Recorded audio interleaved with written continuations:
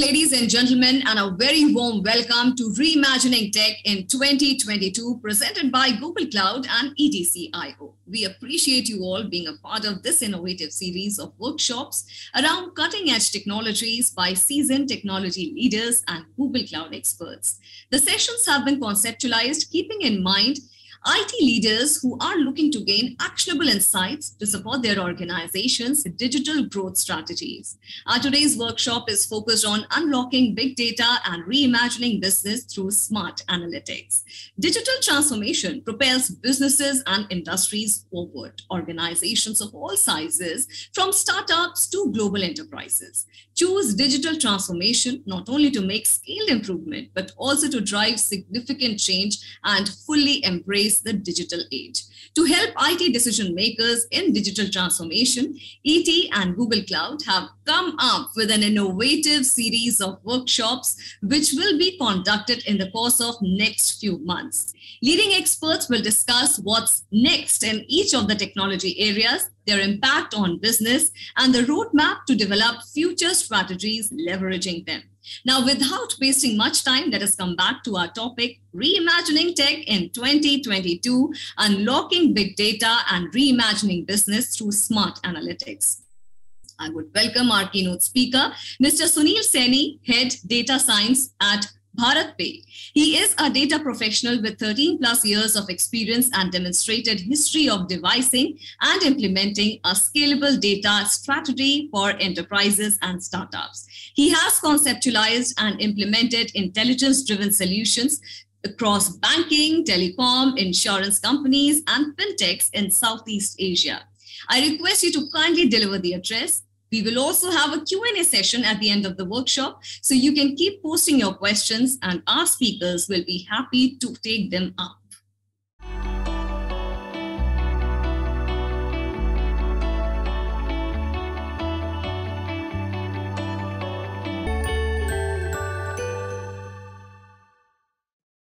Hi everyone, I'm Sunil. I head data science at BharatPe. At BharatPe, we help small and medium-sized merchants in accepting digital payments within few minutes of getting onboarded into our system. And they can accept payments through their QR codes, through their POS machines. And that happens within few seconds. And we also enable them with financial products for their business growth, like loan or a swipe machine. So our mission is to drive financial inclusion for this particular set of businessmen who were actually ignored earlier by major big enterprises or the companies who were providing payment solution or financial solutions for enterprises. So in order to fulfill our mission at that BharatPe has, the data plays a very important and central role. And we are not only a data-driven organization, but we are on our journey where we are moving from being a data-driven to intelligence-driven organization. And how we are able to do that is because of the way we are able to process the big data at scale, and how we do the analytics in a smarter way and harness the power and the value that the data has for our business decisions.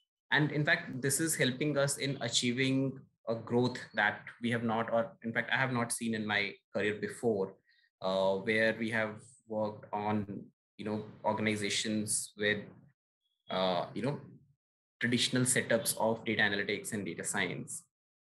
So how an organization can also go on a similar journey, and to achieve higher returns on the investments that they are making on data science and achieve higher outcomes from their data analytics and data science initiatives.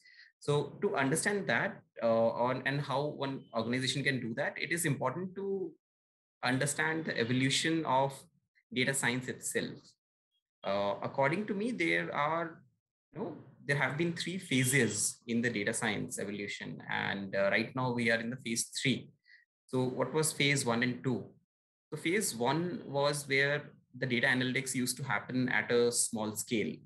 It was limited to very small silos, a few individuals within the companies and who are working on a very small scale of data, which are few hundreds of rows, and they're working on credit risk or operational research problem and making decisions. But yes, these decisions were important as well, and they were adding a lot of business value.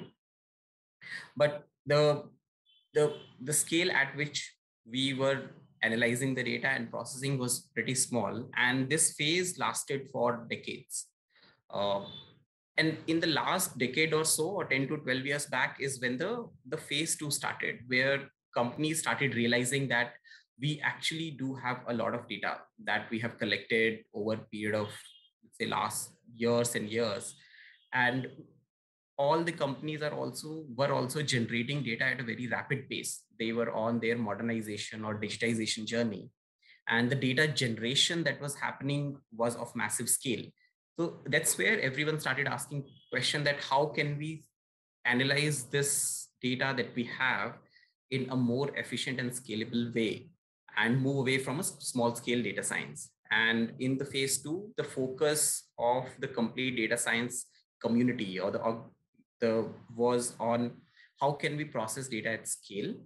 And that's where the Hadoop, the MapReduce, these technologies came into picture, and they helped us understand that, okay, how we can process petabytes of data and do the analysis that we were doing earlier on Excel, and even get better accuracies and better results. Another thing that happened in parallel in the phase two is where we saw a lot of maturity and advancement in the data science algorithms of or the machine learning algorithms, where the regression, the deep learning, and the classification algorithms for processing images, for doing forecasting, etc. They evolved a lot. Earlier, these used to be based on estimations, but now they are more and more, because we had the capability, we were able to build better algorithms, and that was the focus for the last decade or so. And in the last 3 to 4 years, we have entered into what I call as a phase three, where we are pretty mature in terms of how we process the data, how we gather, how we collect, and how we predict. And in this phase, this is according to me, is the best time to be in data analytics or solving problem for a business, because you have a lot of data with you, and you can actually focus on solving the problem using that, or solving a business problem using that, and that too you can do it pretty fast. And the credit goes to the technologies and the platform that we have today. We are able to process data, do prediction, have quicker turnaround times to deploy a solution, because of the platforms for data processing and data science available today. So the more focus in the current phase has shifted towards solving and getting the business outcome or business value, instead of managing the data or managing the principles, managing data pipelines. And that is where the actual unlock can happen. And it has started for a lot of organizations across the globe, where they are able to deliver results pretty fast, and deliver results in a manner that brings the customer, or enables the customer delight within the system as well. And a lot of organization in the world who had earlier started in the phase two are actually now reaping the benefits in the phase three. So how, as an organization, we can achieve the same? So in order for an organization to go on a similar journey, and do smart analytics, and extract or deliver results at a faster pace for a data science vertical, uh, there are a set of guiding principles that we can take and follow, which can help you understand that, okay, how to navigate this better, right? So the first principle is that think big data. Always, when you are creating solutions, when you are designing a pipeline, when you are thinking of how to solve a business problem, think about big data itself, that how can I utilize all the data that I have and then solve this problem, instead of solving it based on a formula or a function or an analysis that you have done on Excel. Because when you are thinking of big data, you can actually get better prediction, you can get better insights into the trends, and make better business decisions.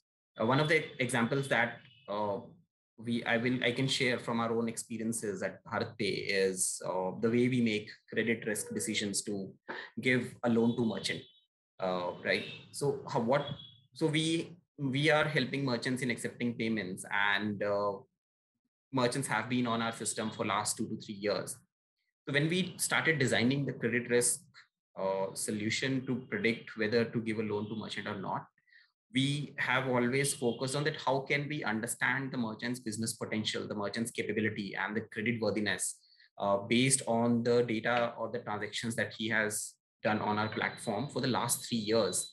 And the big data first thinking has actually helped us deliver better probability of default models or credit risk models there. So when you're thinking first, in terms of how do I process and solve this problem at scale, and that's when the actual unlock can start happening.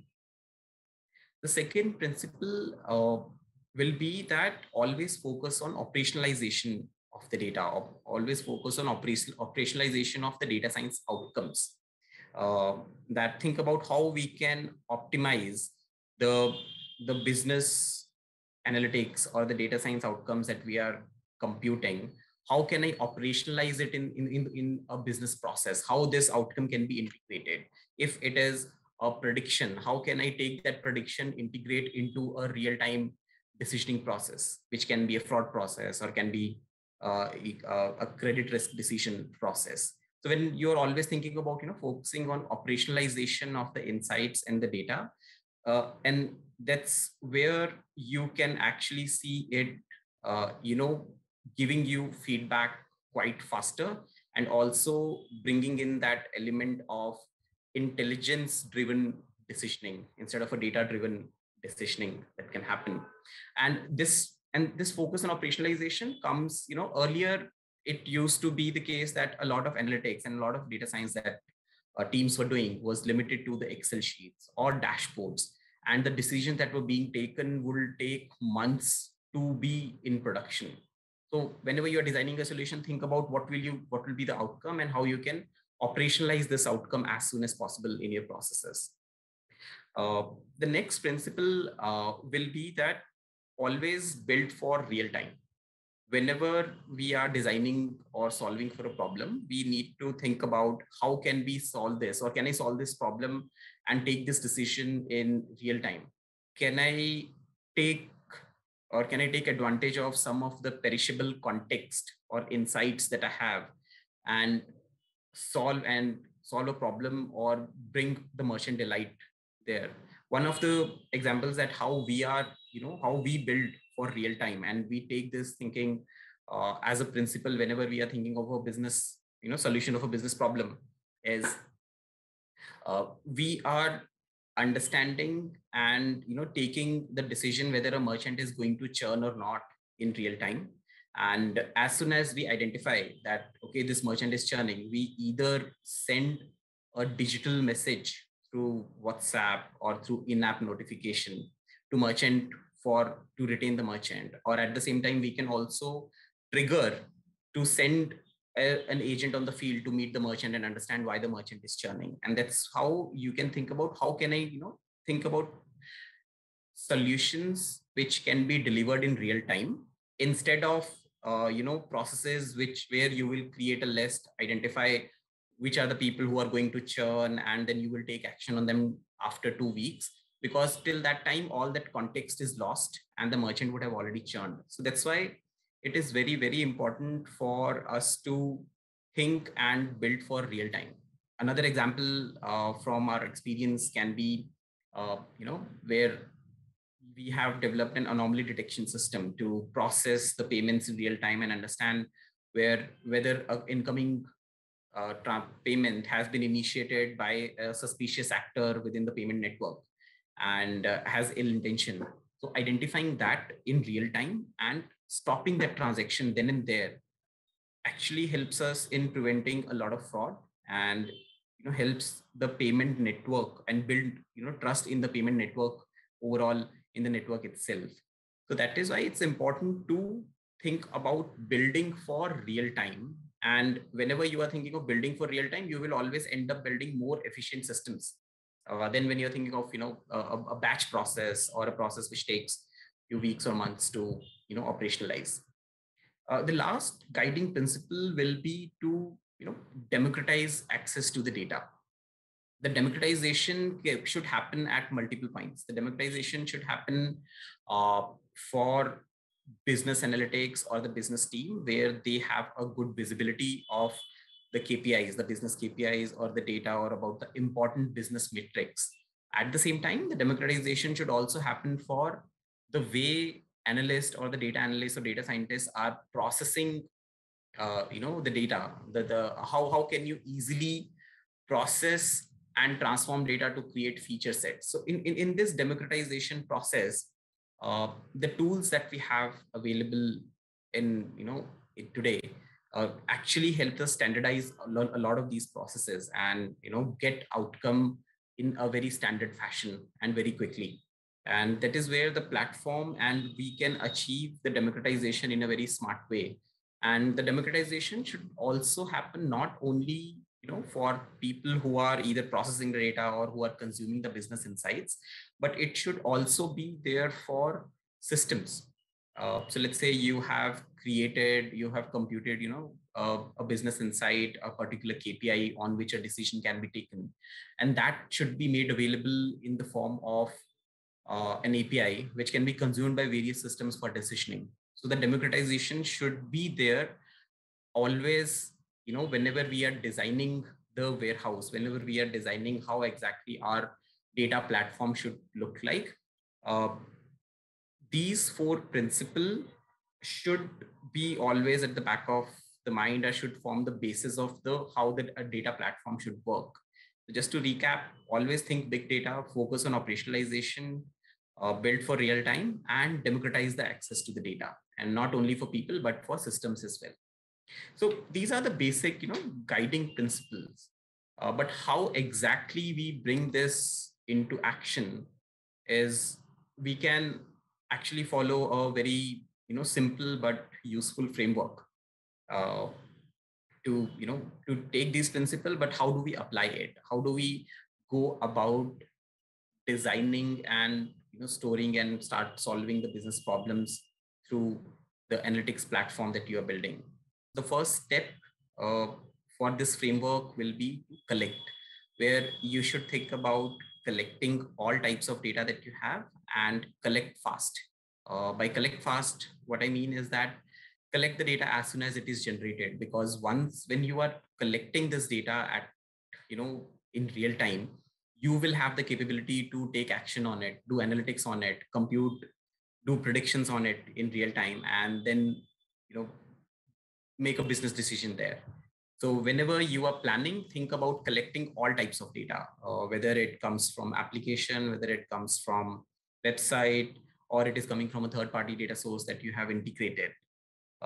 And there are tools that are available, or the technologies that have evolved today, that we can do this collect and collect fast in a very smart way, where we can plug into different types of data sources very fast, and then bring the data into our warehouse or a data lake, and, start processing, or even do a real-time processing, schema check, do a prediction in real time.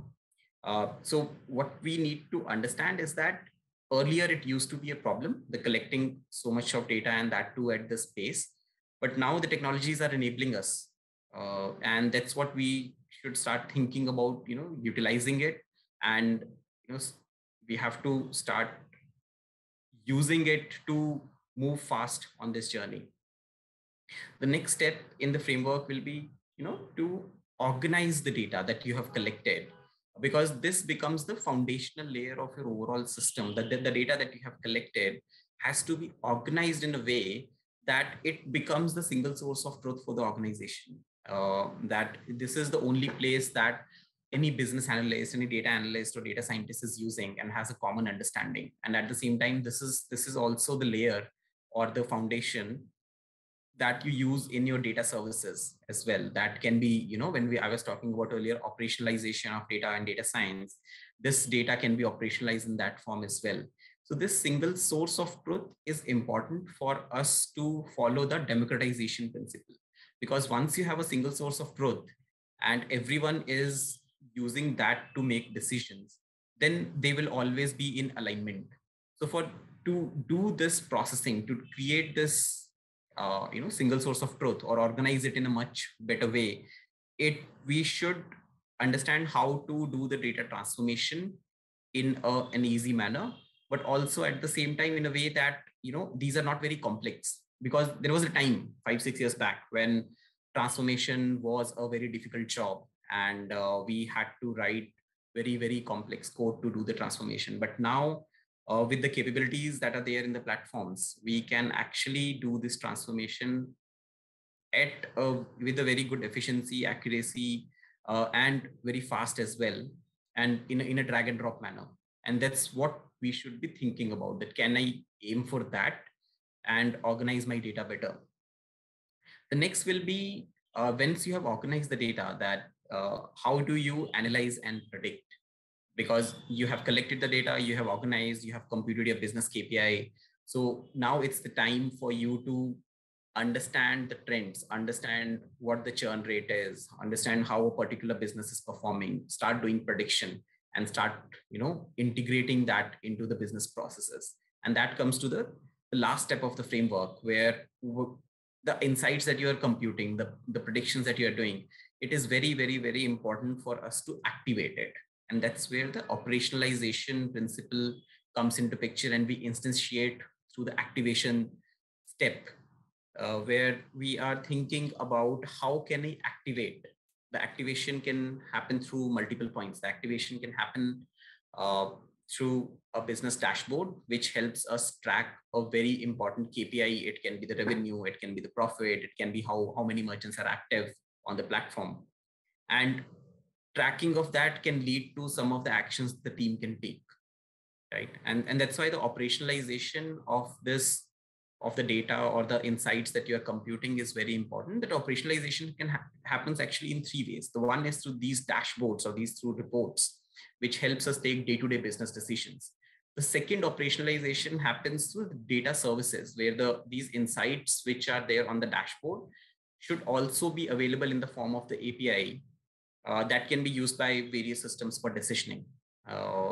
That I can take a call based on how a particular merchant is performing or where they are in their overall life cycle, and based on that take a decision whether to sell a loan or not, or sell another product or not.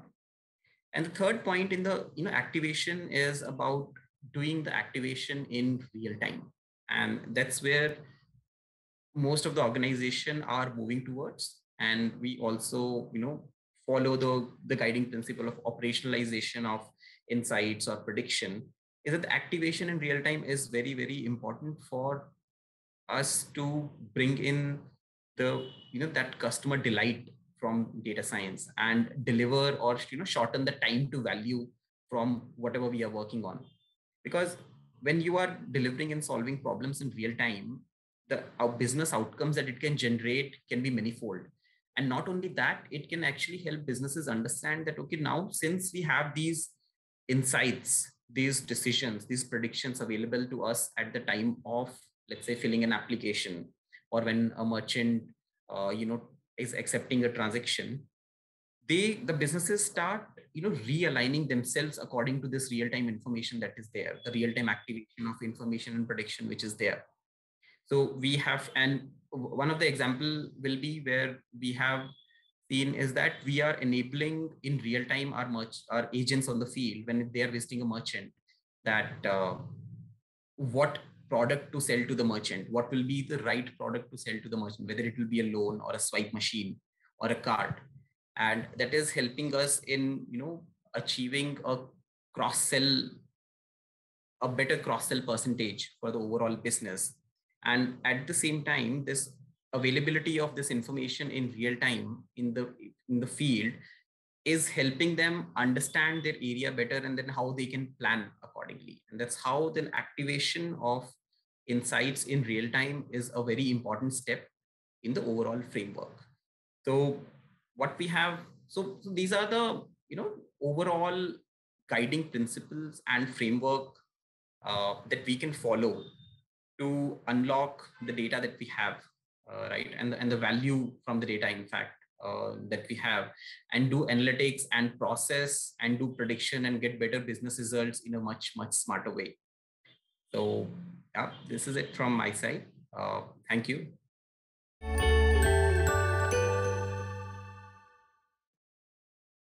Thank you so much, Mr. Sunil Saini, for kickstarting this workshop and setting the context aptly.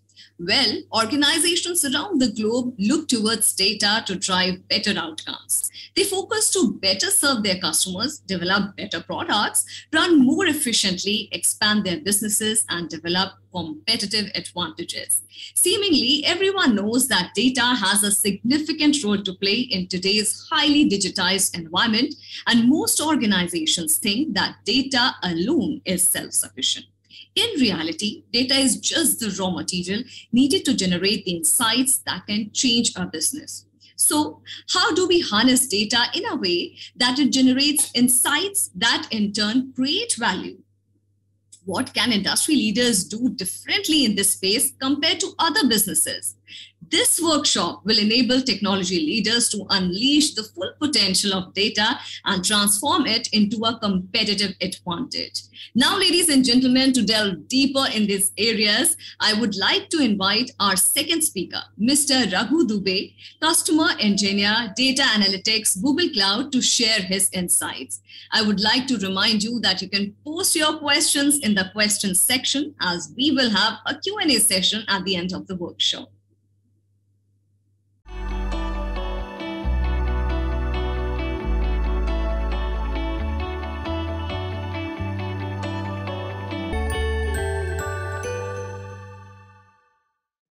Thanks a lot, Sunil, for those awesome insights. Hello, everyone.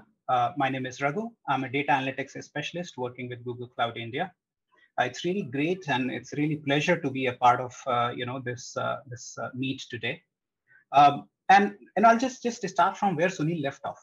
So I really want to call out some of the awesome things which he mentioned. Number one, focusing on big data, thinking through big data essentially as you start your journey.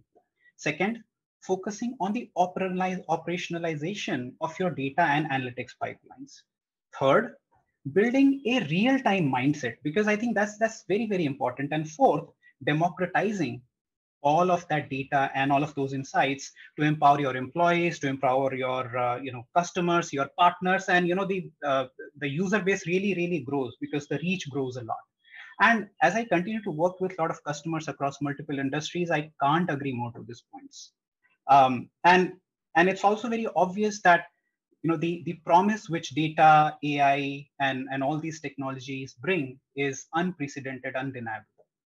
What I really think though is that it's at this moment all the companies across various industries really realize that in order to really sustain and benefit in this digital era where there is a very fast transformation, very fast digitalization of each and everything which exists physically, it's important to become data driven, or rather I would take it a step further. It's important to become not only data driven but also event driven. But if you look at it, it's still very difficult.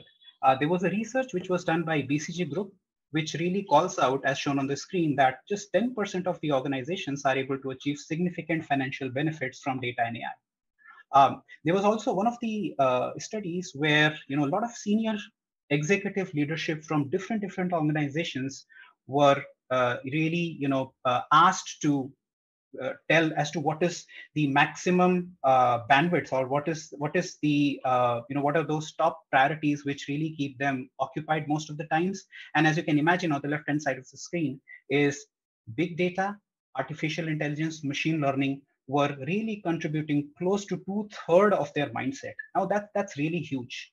But with all of this, there are a lot of challenges which are also there which we need to overcome. And if you look at the first challenge, it's the challenge of big data itself. We are all aware of the problem of variety, velocity, and volume.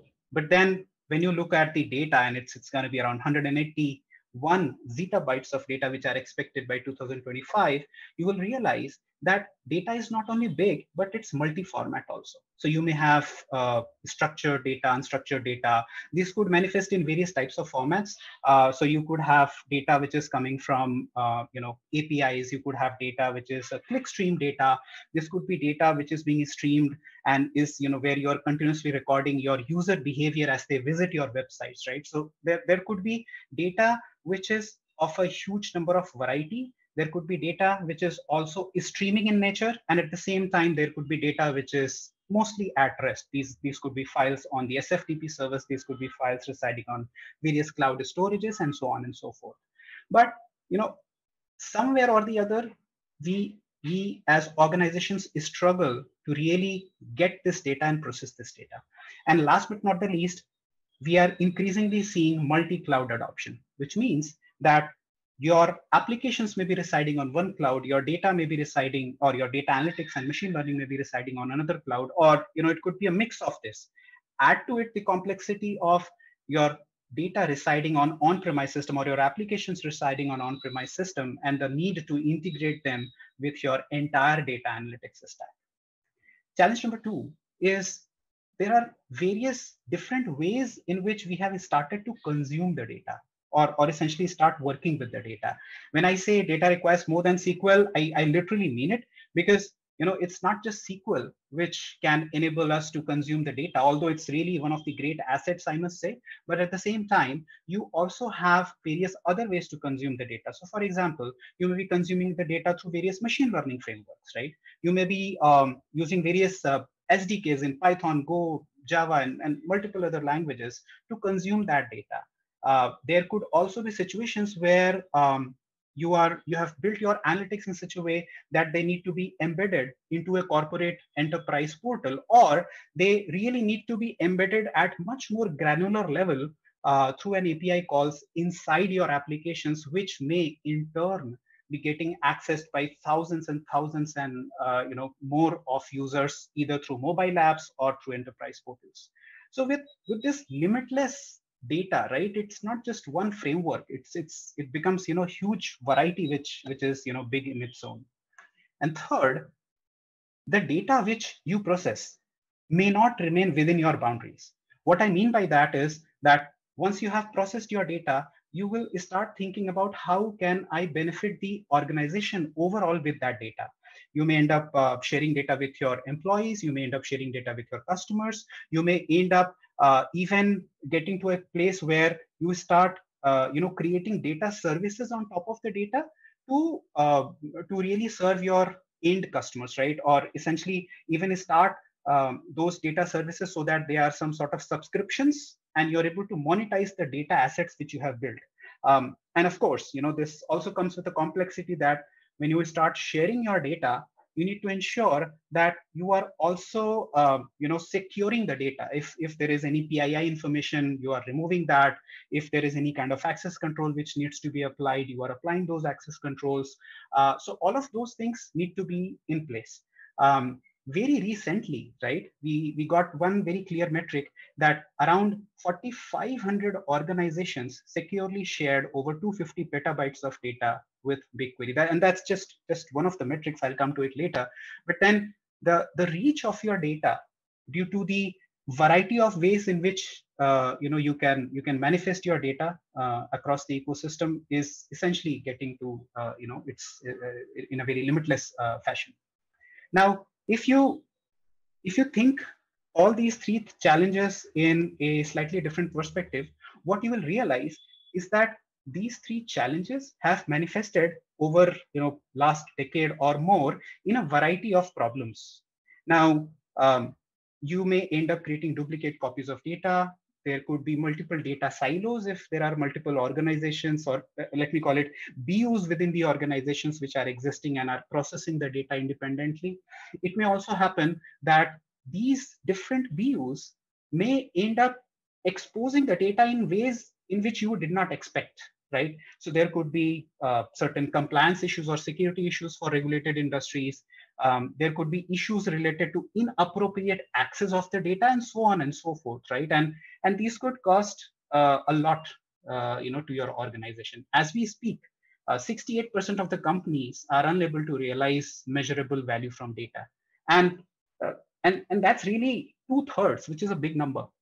Now, you would imagine that how we at Google Cloud can help you there. I think we are at a unique position and we are very familiar with the issue because, due to the nature of operations which we have for more than 2 decades now, we know that what it takes to really have data, operate data at a scale, and also deliver analytics out of this data at a scale.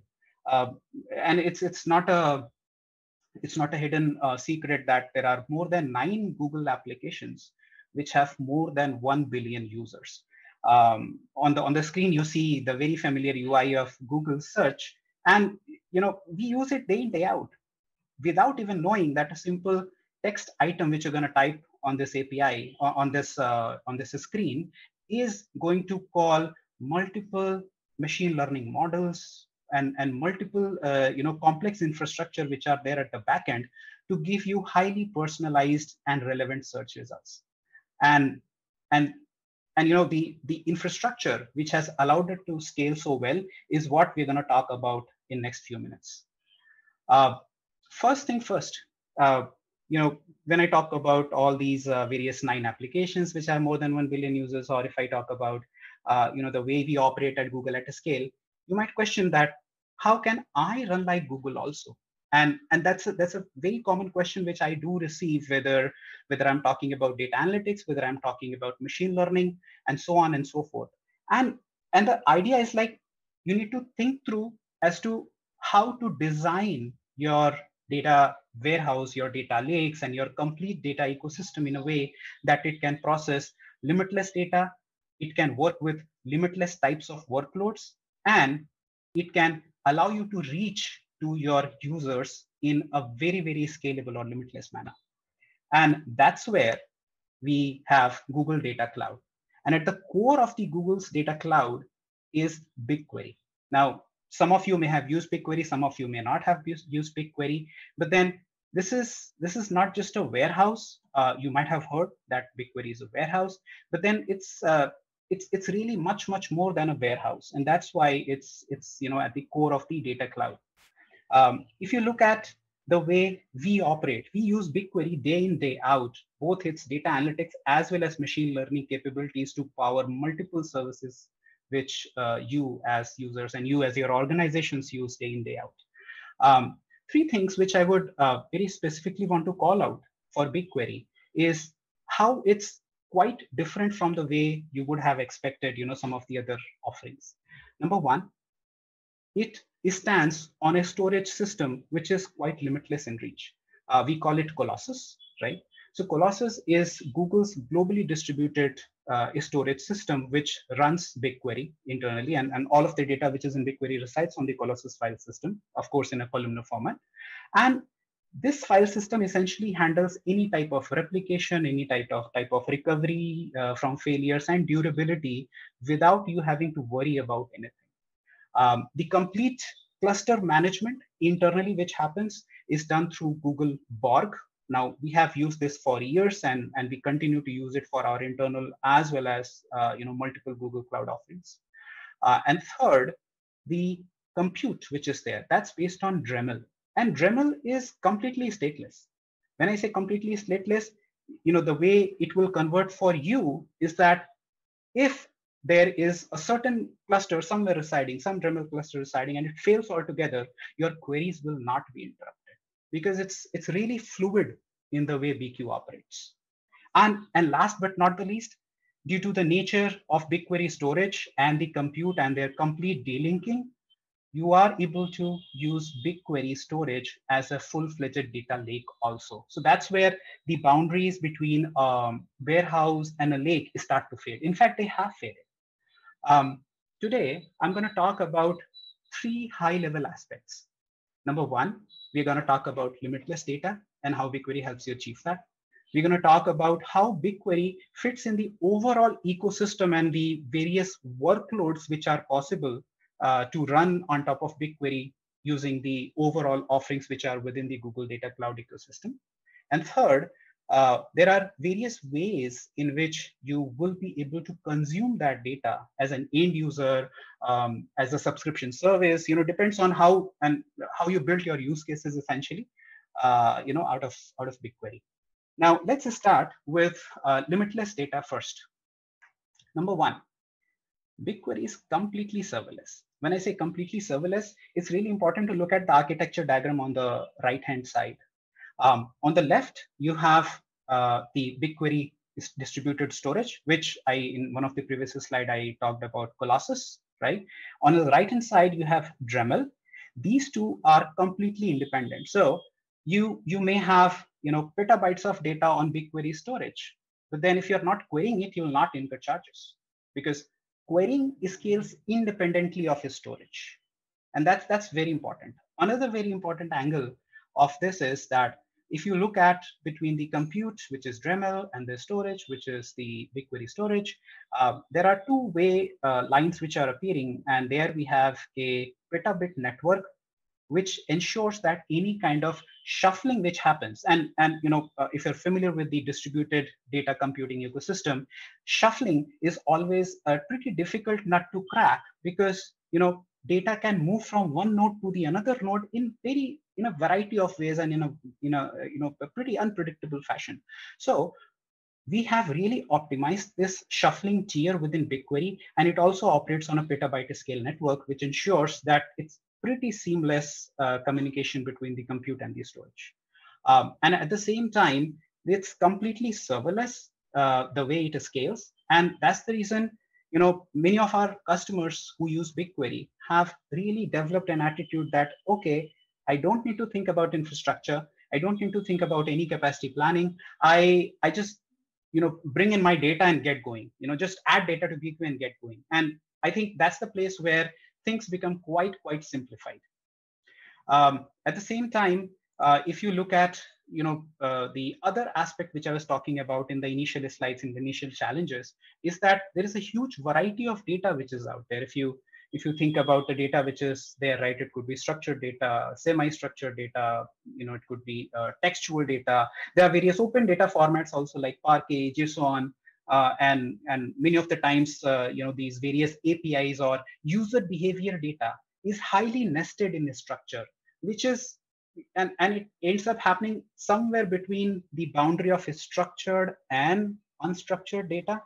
All of that is something which BQ can accommodate, right? So there are ways in which you can ingest all of this data in a very simplified manner inside BigQuery. Another aspect which comes into the play is that, we feel that increasingly there is going to be multi-cloud adoption. And multi-cloud may get used in multiple ways. It could get used, where you have your data analytics split across multiple clouds. It could get used in ways where you have your applications in one cloud or with one vendor, while you have your data analytics with another vendor. So there could be a huge variety in which, this multi-cloud journey may frame up. But what we have done is we are well prepared for this multi-cloud adoption with BigQuery Omni. So for example, with BigQuery Omni, you get one single control plane, which is your BQ control plane, where you can query the data which is in BigQuery's native storage on GCP, as well as this data could also reside in certain AWS Amazon S3 buckets or Azure Data Lake Gen 2, etc. So that gives you really a single pane where you can query your data and do your analytics. Another important aspect when we talk about lake houses or data warehouses and so on and so forth is, how am I going to govern and have a single place where I can control data which is residing in a warehouse like BigQuery, data which is residing on object storages, let's say like Google Cloud Storage or Amazon S3 or Azure Data Lake Gen 2, etc. Right? How can I access all of this data from a single place and also have a good level of governance built on top of it, right? That's the place where our big lake architecture comes into the picture. And it's really, combines your warehouse as well as lake. As you can see on the bottom of this architecture, we have, your BigQuery managed storage, we have Google Cloud Storage, We have Amazon S3, and we have multiple other clouds. So you're getting a single pane to access the data across various formats, work through the BigQuery storage APIs, and then run on top of it various open source frameworks or BigQuery compute to analyze your data, right? So that's really a powerful way in which you can process and consume your data. Another very important aspect which I referred to in the challenge number 3 is how do you give access to more and more of your data and be able to leverage it within as well as beyond your organization. That's the place where we start to think about data exchanges.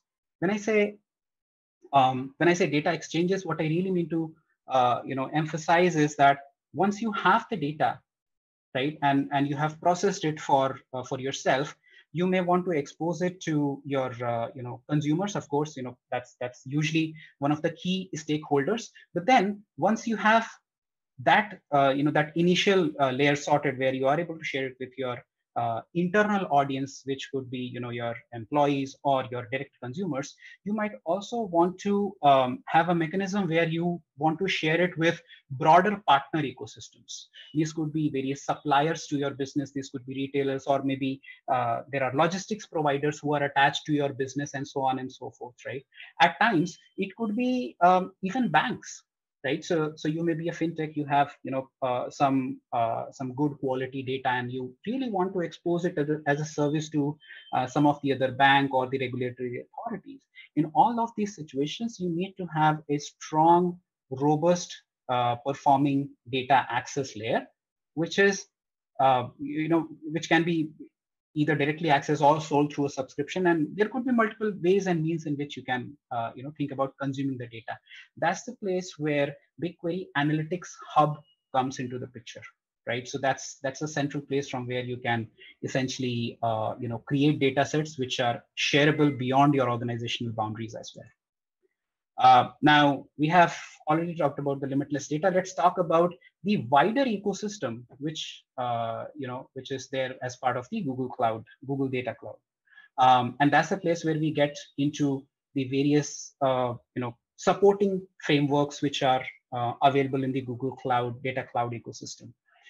So BigQuery and the whole Google Data Cloud is about simplification. When I say simplification in terms of collection of data, simplification in terms of storage of data, simplification in terms of processing of the data, and consumption and activation, right?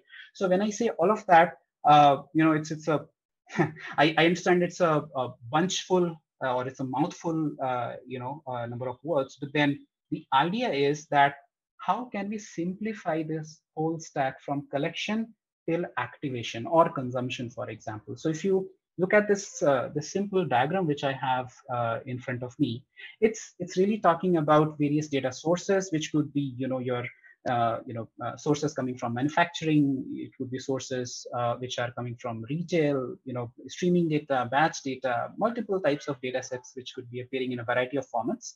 And then you're able to integrate, or you're able to ingest that data and process that data using either direct BQ integrations. So BigQuery comes with data transfer services, which can essentially help you bring data from a variety of sources with just a single click from the UI without using any ETL tools. If you have more complex requirements, whether it could be streaming or batch, we can use Dataflow, which is based on open source Apache Beam. Or for that matter, if you're comfortable with Apache Spark, you can use Apache Spark to bring in that data, right, and into BigQuery. And once you have all of that data, you can do machine learning on top of the BigQuery itself. You can build very rich applications using Looker. I'm going to talk about Looker in a moment, but then for now, think of it that it's one of the Google's enterprise class BI data platforms which are available out here. And then if you have anything where you want to do any kind of machine learning, that's the place where our Vertex AI platform comes into the picture. So you have this whole suite of things as part of the ecosystem, right? With BigQuery being at the center or at the core of the ecosystem. At the same time, think of Spark, right? We were just talking about Apache Spark, and Spark is, I think, one of the most loved tools out there by data engineers as well as data scientists. With BigQuery and the Google's Data Cloud, Spark is a first-class citizen. Especially with BigQuery, you have capabilities where you can, in one tab, just start typing SQL and it will run on your BigQuery. And then another tab, if let's say you have some Spark SQL which you need to write, you can just open a new tab, write your Spark SQL, and then it's going to run, right? And it's all seamless. You don't really need to spin up a Spark cluster. You don't really need to plan all of those things upfront, which end up happening. And that's also one of the reasons I am just trying to recall one of the statements which were there, that you end up only using 40% of your time or 40 or 50% of your time to do coding or real application work, while rest of the time, 50 to 60% of the time, goes into infrastructure management. I think we are drastically simplifying all of these processes with BigQuery and Spark integration. I would also like to say that with serverless Spark, which is actually running on Dataproc, you do get a lot of benefit in terms of cost also, because you only pay for the amount of CPU and the amount of RAM which was consumed during the processing of your workflows. Another important aspect is streaming analytics, right? And I'll just try to go back to what Sunil had mentioned some time back, where he mentioned that think real time. I really appreciate what he put forward here. We have to think real time, and speed is really a core part of the game. Now, when I say that, I would also want to call out that BigQuery was built with real time in mind, right? So just like you can thread the BigQuery storage as a data lake, you can also write into BigQuery in a streaming fashion. You can really ingest huge amounts of data, millions of rows per second, and use the streaming API for ingestion of those events. One very nice thing which I want to call out is that when you ingest all of this data in a typical traditional data warehouse, or some of the data warehouses which are available from other vendors, or even data lakes which are based on Hadoop and Spark, you end up creating small files, right? Which over a period of time, as they gather, they really reduce the performance of your warehouse, or let me call it the data lake as well, or the lake house, for example. In all these situations, BigQuery has an advantage that you don't really have to worry about this small file problem. It has all the mechanisms inbuilt to manage those small files to ensure that you are always getting optimum query time. But just quickly, let's take a look at this diagram from left to right, right? So let's say you have a lot of streaming data which needs to be ingested, right? The first thing which you'll start thinking about is like, okay, do I have a messaging service? Yes, we do have.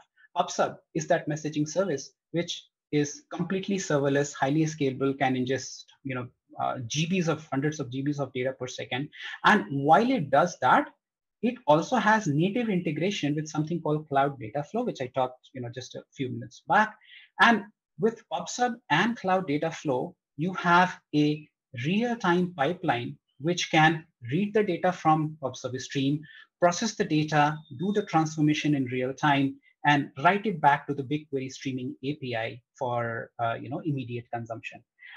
If you move towards the right-hand side, you will also see that there is something called BI Engine.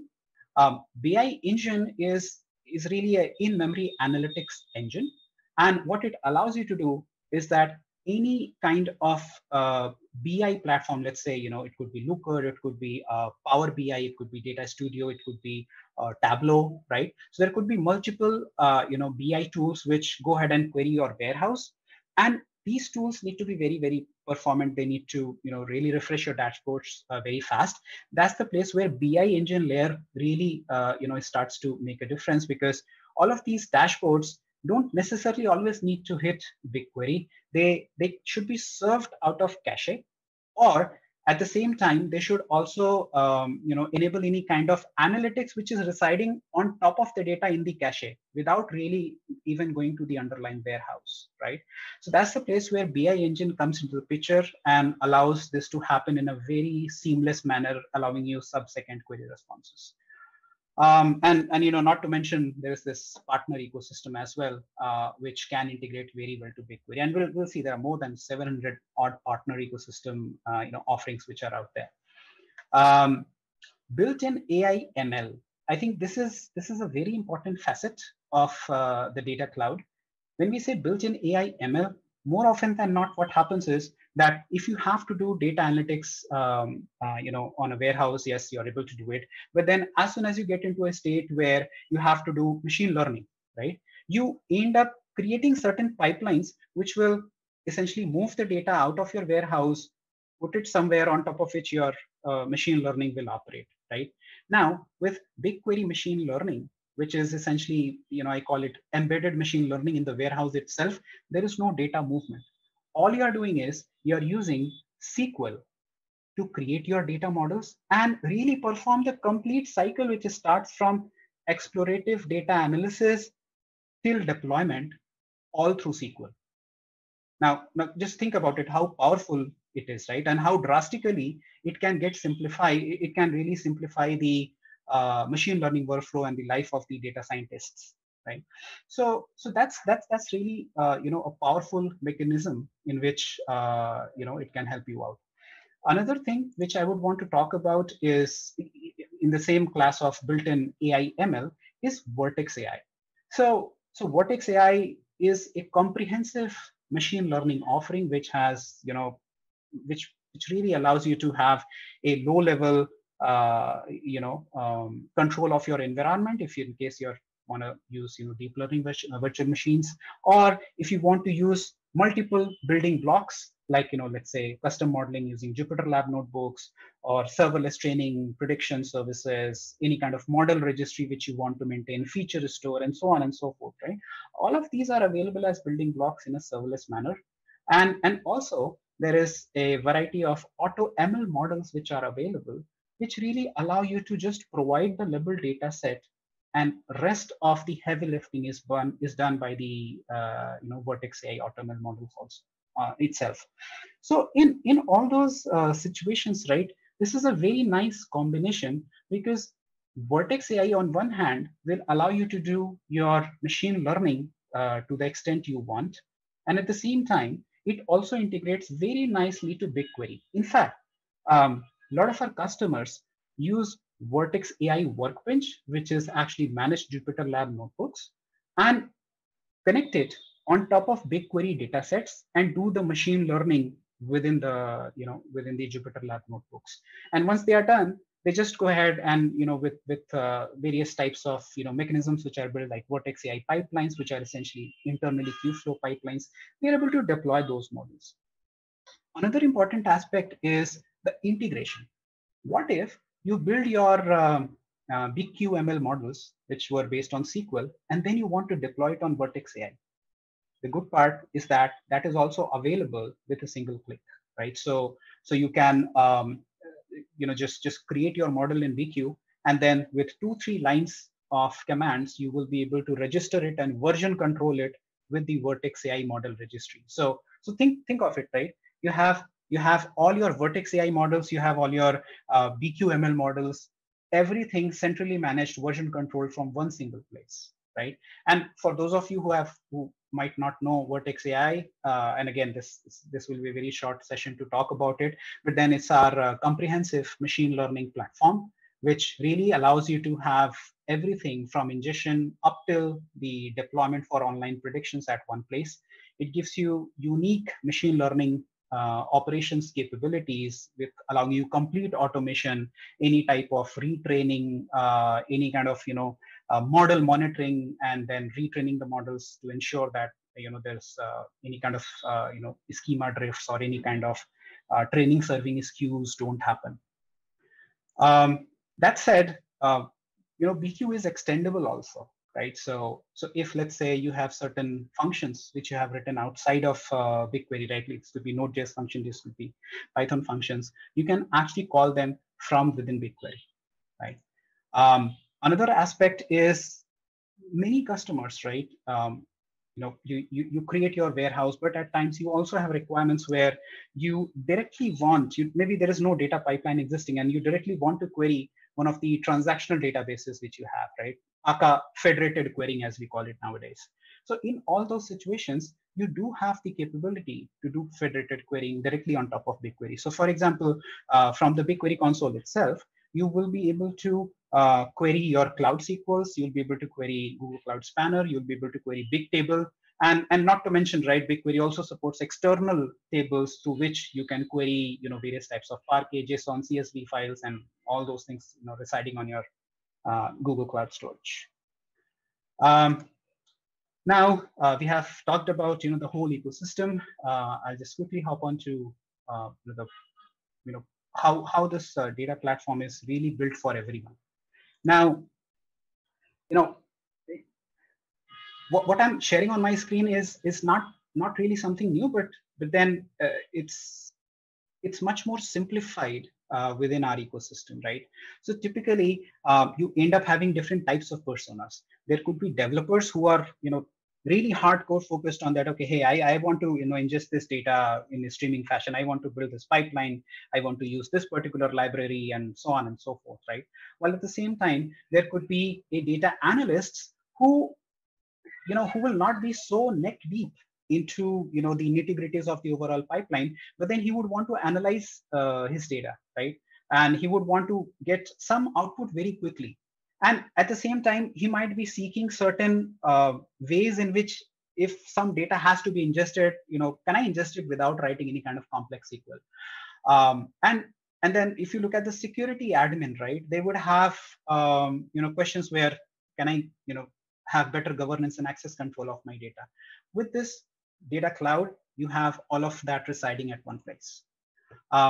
Finally, when you are trying to consume your data, right, you have multiple ways in which you can do with a single click. So for example, once you have written a query and you're able to fire that statement, let's say some of your IT decision makers want to analyze data in a spreadsheet manner.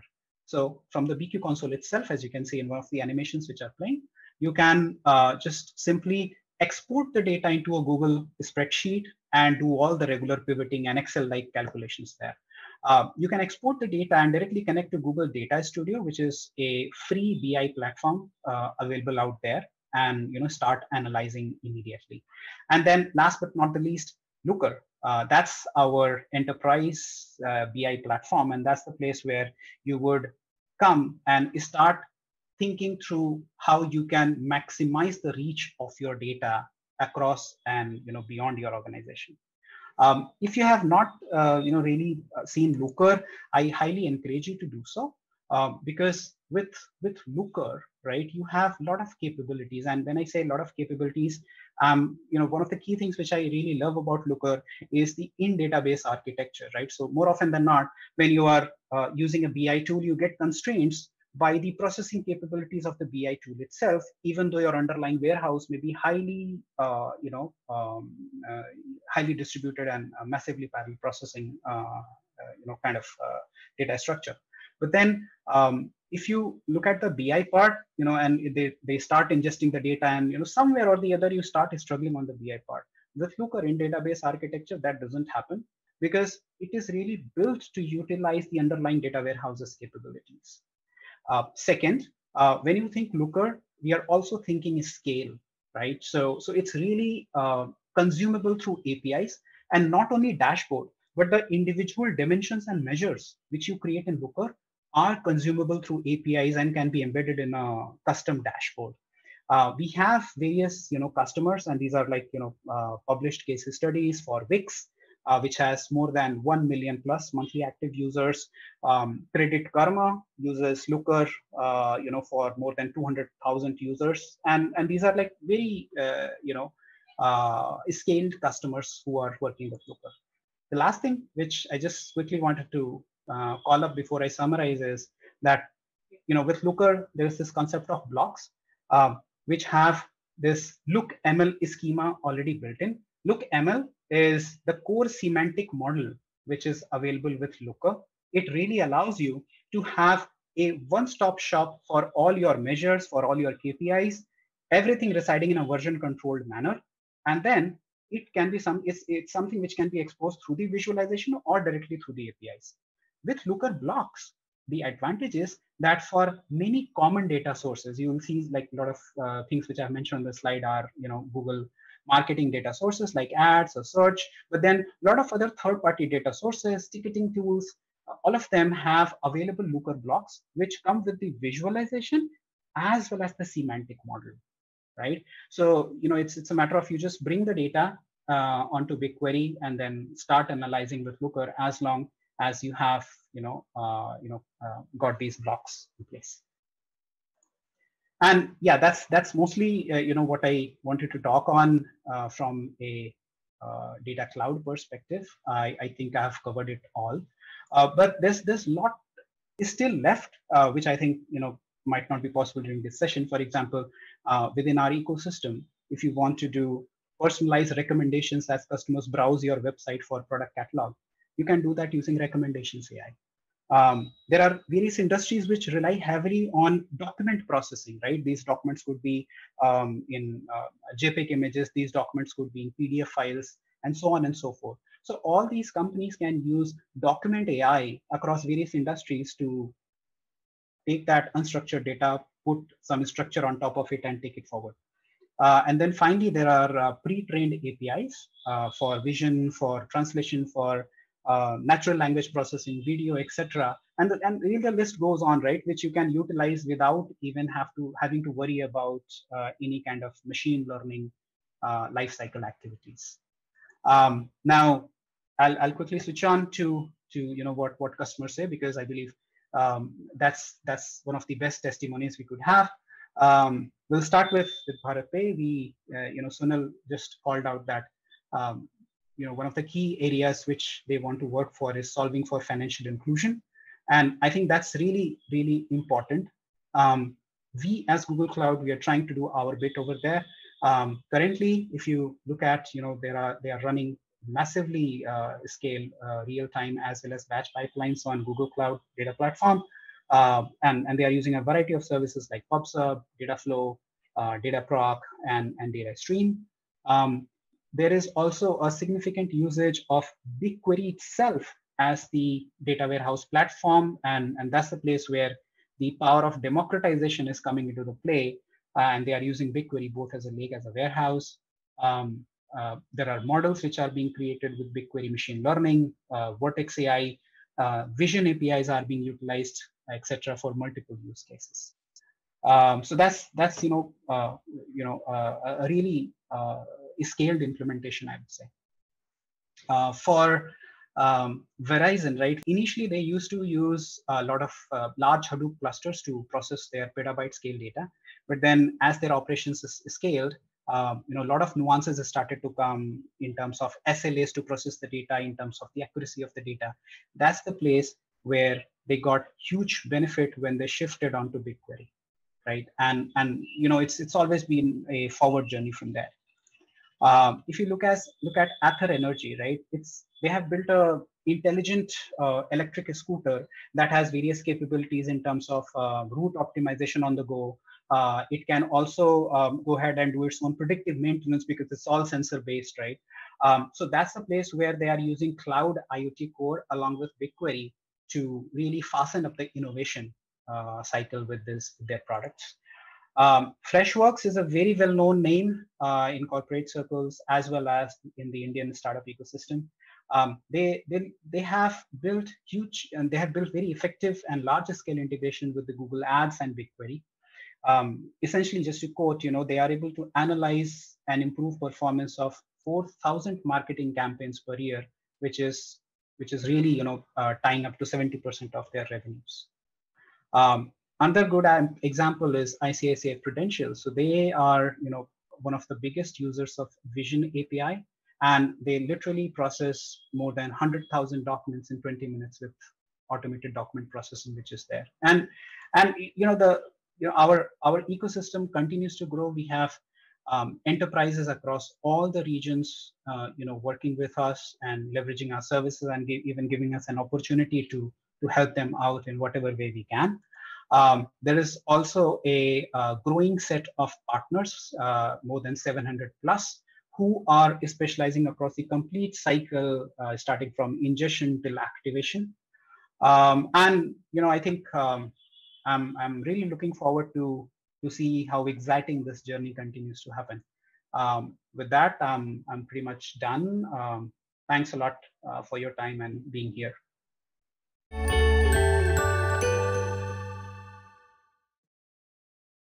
Thank you so much, Mr. Raghu Dubey, for the in-depth and comprehensive presentation. Ladies and gentlemen, as promised, it is now time for the Q&A session. We have received a number of queries throughout the workshop, but we will be putting across very relevant and pertinent questions to our guests on the workshop topic and try finding the answers to them.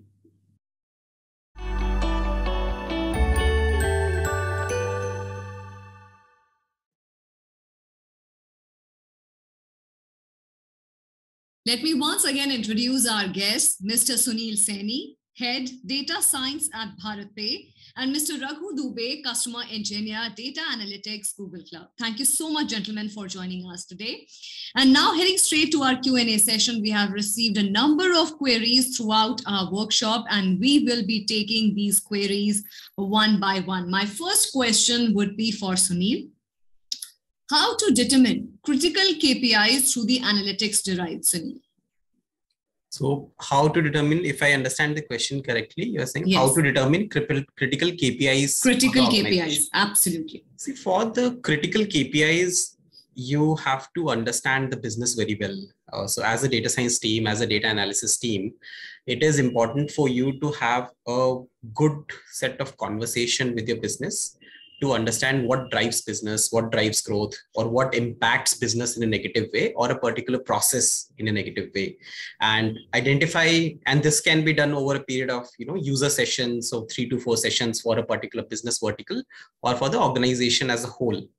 And after that, you can derive that, okay, what are the few main important KPIs or the performance indicators for your business? For example, for payments, for us, it is the amount of transaction or the number of transactions we process in a day or in a month.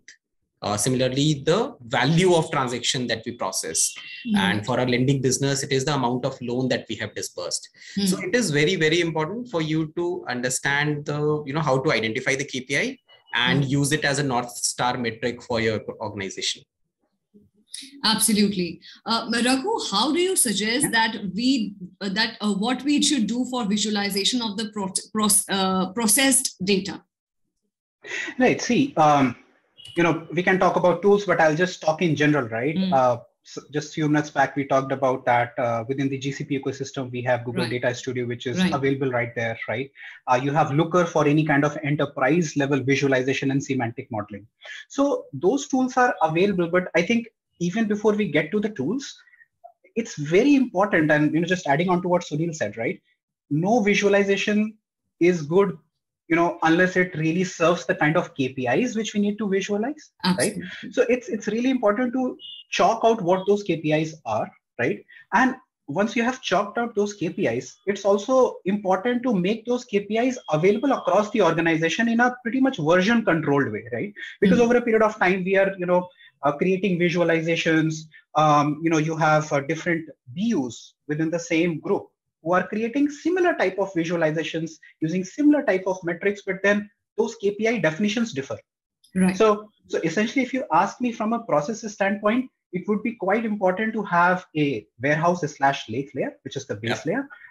After that, we have a set of KPIs which are common, across, and they are agreed to upon, right? In a central catalog.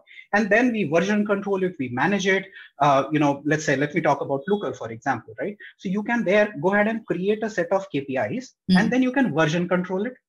You can give your end users a drag and drop interface through Explores that they are able to drag drop those APIs, consume them, reuse the same KPIs, and individual Explores, or I would say looks, as we call it, from a technical standpoint, across multiple dashboards. So it starts from your data model, and then it goes to the visualization where you're able to have those KPIs, reuse those KPIs, and take it forward. I think it's very important to have that data model in place. Model in place. And when we talk about visualization, Sunil, which tools do you use for visualization of big data?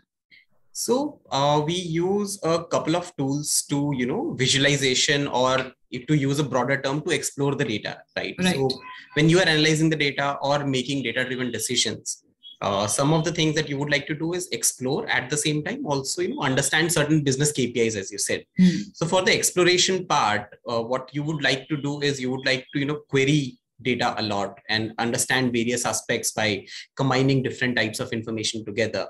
So for that, what we use Google BigQuery's console admin for our warehouse query. At the same time, we also use, open source tools like Metabase to understand and answer some of these questions quickly for the exploration. On the reporting part, we utilize Tableau for our reporting and dashboarding and, interacting with the data. Right. Raghu, I think the same question I'll put across to you as well. That which tools do you use for the visualization of big data? That's that's really a very broad question. Tools galore, right?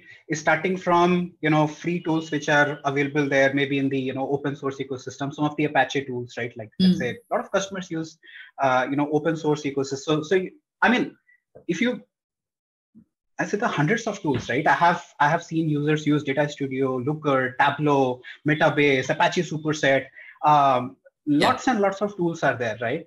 And I think what's more important is like what a particular organization wants to use, right? At times the goal is just visualization, right? Where you don't really need a proper semantic model, right? Maybe that's the place where you will end up, going ahead and using some of the tools, like let's say you might be able to work your way through Data Studio or Apache Superset and so on, right?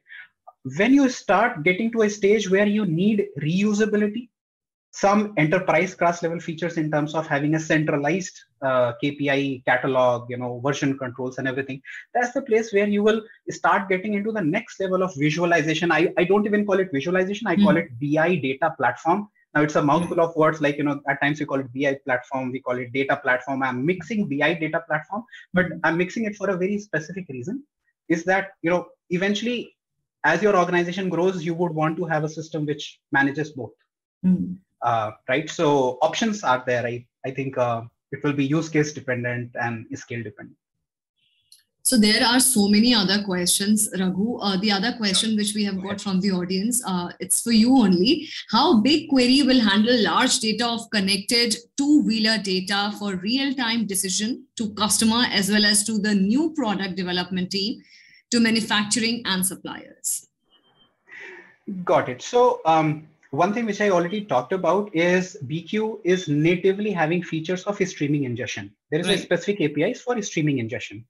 Typically, let's say, there are two-wheelers, right? There could be some GPS sensors, or there could be some other engine-related sensors, right? And nowadays we are talking about electric vehicles, right? They themselves come with a different set of parameters. So all of this information can be fed through a system called IoT Core. Now, we did not discuss a lot on IoT Core, but then there are ways and mechanisms to publish this data onto IoT Core, which is Google's, IoT ecosystem. And from there, we can stream this data out to PubSub in real time. It will eventually move the data to BigQuery in real time using, let's say, data flow, for example, which I talked about some time back. And this ingestion, right, can be very much real time, right? We have found that, you're able to have records from source to target in under a second, I mean, or half a second or something like that, right? So it all depends, like what's your requirements of data ingestion are, and once you have that data, on top of it, it's up to you how quickly you want to utilize it, right? You may directly query on top of that raw data.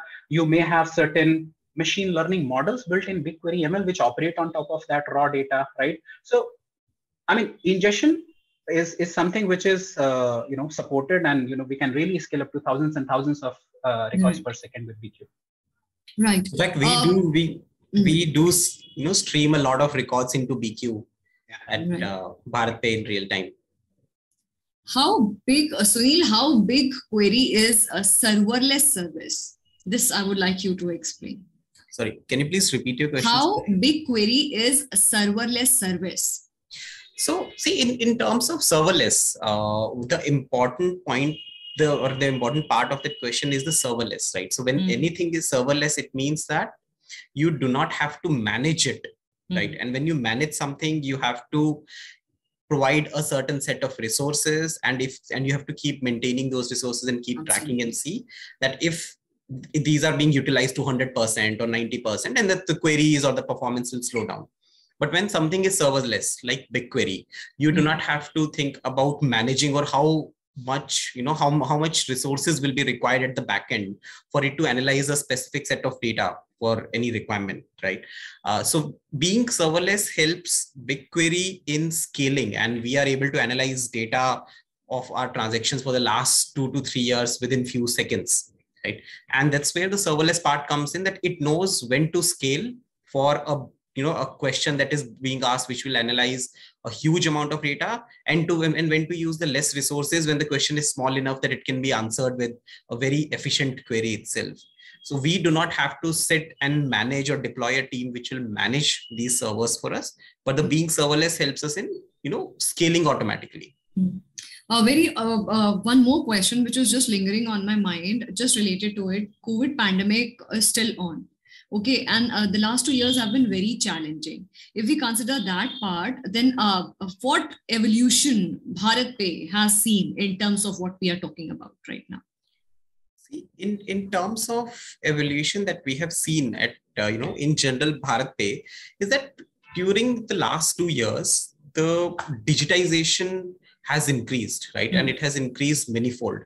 The way people are consuming content, the way people are making payments, the way people are interacting, and the amount has increased. So with the digitization, what has come is the volume and the scale of payment that has increased. It has become manifold in the last couple of years. Right. And that's where the smart analytics or the scalable platform has helped us, in scaling and managing the requirements with the increasing scale in the last 2 years. And being serverless or being able to manage it with a lean team and letting the platform do the main job has helped us in actually analyzing and growing further in, in this digitization growth. Right. Raghu, the same question goes to you as well. First of all, we'll talk about how BigQuery is serverless service, how is it helping? And second, the COVID-19 pandemic, the evolution part. Got it. So I think the serverless aspect, right, it does come up. See, every service somewhere runs in some data center. Right. Let's be, cognizant of that fact. But at the same time, just to add to what Sunil said, serverless means that you are just able to think about your application, your code, and you start working. You don't worry about any kind of infrastructure management. So for example, if you see the BigQuery architecture, which I was talking about in one of the slides, the compute is completely independent, which is Dremel, right? And the storage is completely independent, which is Colossus. And it's sitting on a specific columnar format, which we call capacitor. Now, you can continue to store terabytes and petabytes of data, right, into BigQuery, but you will only incur a storage cost and not incur any querying cost if you don't query it altogether, right? Now, that's the place where two separation happens between, your storage and your compute and how they are independently managed. And I think that's what I would say is the true essence of, having something as a true serverless service. So that's what I would say BigQuery is really, really great at. You can really scale to thousands and thousands of slots within few seconds. There is no quote unquote cold start, if I may say, to scale. Then on the second topic which you mentioned, pandemic. I think pandemic has hit us all, right? At the same time, it has also driven a lot of technology adoption, right? So, I mean, I know, I have friends, I have colleagues, and very near and dear ones to me, who were, not really, who used to who really didn't had much digital presence, if I may call it, right? I don't even want to relate it to data analytics or big data. Right. It's just that they really didn't had any digital presence. When all of this pandemic hit, right, we together started to set up that, okay, how do we operate remotely, right? How do we get any service without reaching a particular, physical location? Right. Now, when this happened, it digitized world. So I think it was the first digitization, which is good. But at the same time, I do recall it has really hurt all of us a lot, and we all know that. And at the same time, this also ended up generating a lot of data, which I think is quite evident to what Sunil said, right? So it's it's like going hand in hand. But that's what would be my take there. While we try to get Smriti back, I do have a bunch of questions which I was able to see. Sunil, maybe this is for both of us. How do you suggest to manage AI explainability over big data? You want to take a stab? Sure, why not? Interesting question. That how do we explain the AI? It is required. I think the explainability part of AI in general is required at the business level. At the same time, for some of the processes, it is required for the regulatory processes as well. And, being big data or not, but yes, any model, because with the data, the scale that we have these days, and the techniques that or the algorithms that we deploy, we are becoming more and more accurate. But at the same time, the algorithms are becoming complex, and the explainability is going in the other direction of accuracy. But at the same time, the explainability is easier when you are using models like tree-based models or regression, logistic regression, etc. But once you go into the realm of neural networks and go into the reinforcement-based learning, I think that's where the explainability becomes difficult. But with the recent developments of some of the explainability modules of, let's say, or TensorFlow and the other techniques, I think we are able to provide a good explanation why a particular decision has been taken, specifically when it is being taken for, risk or for other decisions. What do you think about explainability of AI? Yeah, I think this is a really interesting topic, and also been a pain area for a while, right? You talked about TensorFlow. So a lot of things, right? We as Google continue to contribute to TensorFlow. If you will look at some of our services, so for example, Vertex AI, I talked about very briefly. We also talked about the machine learning capabilities which are in BigQuery, right? Both of these, with they provide you certain levers to do global as well as local explanation. Yeah. So for example, if you're looking for a feature set of 100 columns, which is in VQ, right? And you have built a machine learning model, could be regressor, classifier, or any recommender, anything, right? You can get the attribute level weightage in terms of if you, either it's a global level or if you specifically issue a particular predict request, right? Correct. You'll be able to get as to what exactly is the feature weightage. And based on that weightage, you can figure out that, okay, hey, probably out of 100, only 20 fields are contributing to the majority of the weight. So let me get rid of the remaining fields in my model and make my model lighter and smarter. Yeah. Right. On the TensorFlow side, you're very right when you said, specifically around that, it becomes vision explainability becomes difficult most of the time. So if you look at the Vertex AI AutoML vision, and I know, Sunil, we are, as we speak, we were experimenting with those things. So with AutoML vision, you will be able to get a pixel level explainability as to what exactly led a particular image to be classified as. Like, let's say if you have a dog and a cat, right? What were the features at a pixel level which were relevant to the AI to classify them? So those kind of things are built in, and I think we'll continue to improve them. But yeah, I think the question was quite relevant here. Yeah, sorry, please. I guess Smriti is back. Hey, Smriti. Yeah, hi gentlemen. I'm so sorry because of this some technical issue on my part, so I lost the connection. So exactly, no, I was hearing you out. Both of you. So I think it was very well managed till the time I wasn't there. So this indeed is very interesting what we have delved into. So the other aspect, when I left the chat, was we were discussing, Raghu was explaining the COVID-19 pandemic and how these have played. The technology, basically the data sciences have played a very relevant part. So I would really like you to elaborate further on that so that we can continue our discussion. Thank you so much, Sunny, for handling my part so well. Yeah, so Smriti, I think we finished on that topic post you were left post you left us, right? So but essentially, like what I was reiterating earlier as well is that, you know, this whole pandemic had two aspects, right? Number one, it made us digitize a lot, right? A lot of people a lot of organizations who were and leave apart organization, even end users, right? You eventually started to use more online services, and as that continued to happen, right, there was a lot of data also which is being generated, right? So there was a lot of turmoil which has happened. It has impacted us in most of us in a very, very bad way over the last 2 years. But at the same time, it has also forced a drive towards digitalization, towards a huge amount of data generation, and also towards personalization, if I may call it, right? Because if you go to a store, right, or if you go somewhere, you get that personal feel, right? How do you simulate that personalization when you're online, right? So I think those are some of the areas where data science have played a lot of role. Very impactful role. Absolutely, absolutely. And Raghu, what are some key priorities which Google Data Cloud is working towards? The key priorities. Right. See, there will be definitely, if I go into the low level of details, there will be a lot of priorities. But if I want to sum it up in just one or two sentences, right? It's simplification and integration, right?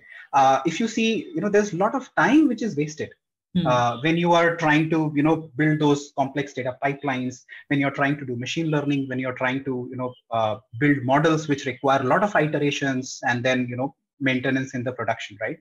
So what we are trying to do is, like, through this complete data cloud, we are trying to bring together services in as coherent manner as we can, right? So like you saw, right, within the BigQuery system itself, you can now go ahead and run Spark code, right? If you have a machine learning model which is in BigQuery, and then you have a machine learning model which is in Vertex AI, both of them can be modeled and version controlled from Vertex AI model registry, right? There are feature stores, there are serverless ways and mechanisms in which we are trying to simplify, you know, whether it's a data lifecycle or it's a machine learning lifecycle or it's, you know, the complete data plus ML. So I think, you know, simplification and integration is, I would say, our top key priorities, and you'll keep hearing, you know, in various summits going forward. Absolutely. This is very simply and very perfectly put. One more very interesting question which I have is to you only. First of all, this question is for you only, Raghu. How are you preparing to implement GDPR like guidelines on real-time data cycle? Okay, got it. Good question. So, see, when we talk about GDPR, right, a lot of things come into the picture. We start to think about that. Okay, if I delete the data, is it deleted? If I don't want to allow access to certain PII data, can I control it? Can I mask it? Can I encrypt it? You know, so that no one sees it, right? And before I can even do all of this, I need to figure out what to encrypt, or do I have a I would say blueprint of what kind of data is existing across, you know, BigQuery, let's say, or I mean my lake house, let me call it that way, right? So from a Google Cloud standpoint, we have really come a long way. We continue to invest in that. At the same time, I would specifically like to call out one important service, which is integrated with Cloud Data Catalog. We call it Cloud DLP, Data Loss Prevention. Right. So very recently, we introduced automatic DLP for BigQuery. Right. So, for example, earlier you could actually schedule. So there are like more than 150 de-identification templates like Aadhaar card, PAN card. You can create your own templates to de-identify data. There is column level encryption and decryption, which is now available in BQ. There is automatic DLP, which will ensure that you know at any point in time how much data, where it is residing, what is its risk profile. So, you know, all of these services are, you know, essentially baked into the platform, and they work near real time. So I think that will be a good way to think through about most of these compliances. And GDPR is one. There are more compliances, maybe in the healthcare data, which we also are trying to address.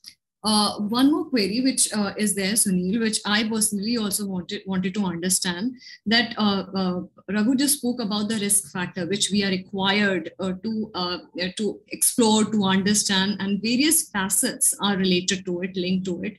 And if we talk about the limitation part, first of all, I want to understand what is the limitation per se in the entire process, and safeguard. How do we safeguard these entire big data thing, the entire this data theory? How do we safeguard it? In terms of limitation and specifically keeping the data privacy and the data security at the center, right?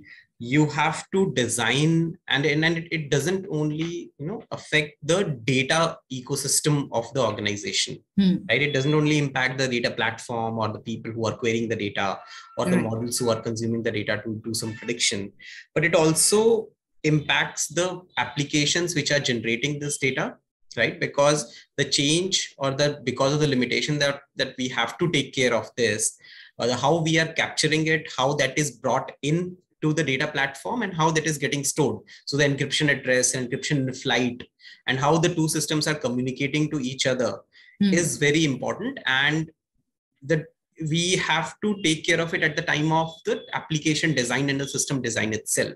As Raghu was talking about that, okay, we can implement DLP, which encrypts the data at the time of, when the data is brought into the platform, and store it in an encrypted form. At the same time, you also implement changes where we have a PII policy where you cannot query a personal data of a user. So this helps in securing the data, but at times it makes it difficult for us to consume some of this data for analysis as well, right? But the privacy and security always come first before that. So how to consume it in a proper way in the organization, and how to build systems around it. So that no humans have access to it, but at the same time, the systems can access this data and make decisions, or if this can be displayed as a single record to some user, but only through systems, but not by humans. So that's where we keep that at the center. In terms of security is of utmost importance. Right.